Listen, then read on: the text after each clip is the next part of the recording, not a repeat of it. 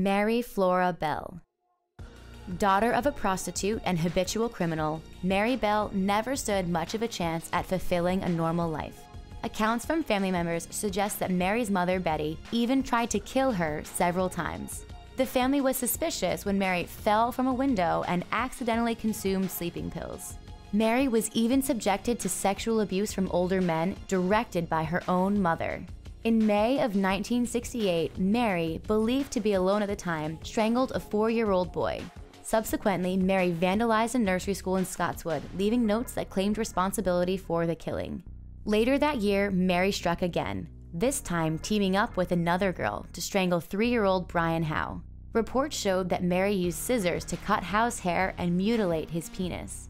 The most disturbing piece of evidence was an M found carved into the young boy's chest.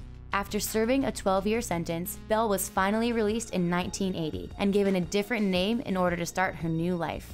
Mary's daughter had no idea of her mother's gruesome past until reporters found them in 1998. In 2003, Bell won a court case to once again have her anonymity extended, this time for life. Thanks for joining us on this epic journey of killer kids. If you enjoyed this video, be sure to let us know by liking this video and leaving a comment below. If you can't get enough of Capital, be sure to check out one of these other videos. Finally, before you go, make sure to subscribe to our channel, turn on the notifications, and be a part of our awesome community. Catch you next time, killers!